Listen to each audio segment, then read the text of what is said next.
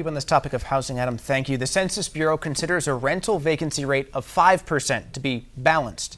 New Hampshire's vacancy rate, 0.5%. New Hampshire Housing says finding an apartment right now requires, in their words, persistence, luck, and networking. Never mind the burden of actually being able to pay for the rising rental costs.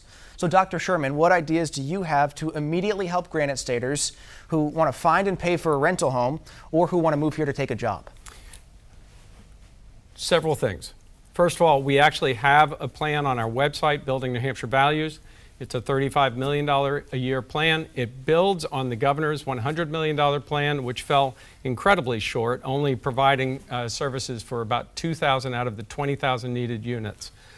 So we look at, or I look at things as we have to think about moving forward, strategic plan, so that we actually fully address the problem. We don't put a Band-Aid on it.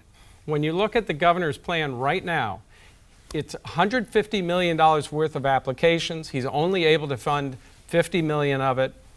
And the rest, what happens to it?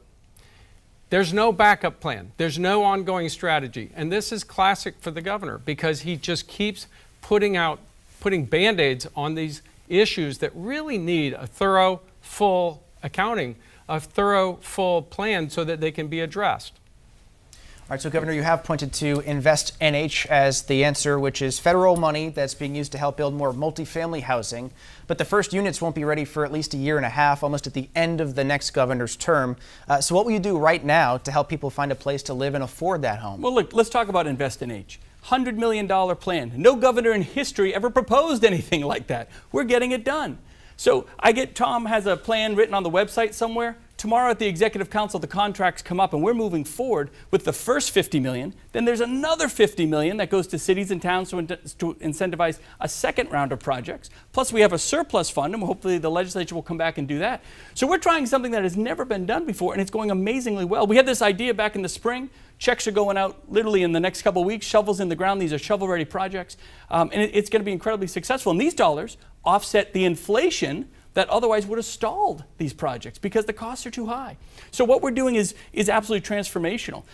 Tom's absolutely right. We have 20,000 units we need to put on the market. Why? Because we are the envy of the nation. Everybody is moving here. Business is expanding here. We're the fastest state in population growth. Those are actually really good things. It creates a competitive market. I totally get it.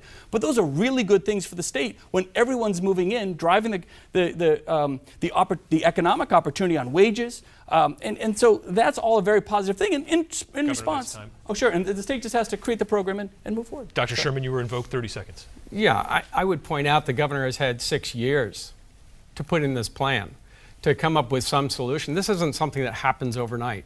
This is something that builds. We knew there was a housing crunch. We've had this on the table for legislation for a while. The governor has not addressed it, and the housing crunch has become a housing crisis. He actually had this funding for almost 2 years, and only towards the end of it did he actually put in a plan. The plan was 2 pages long with no affordable housing mentioned in it.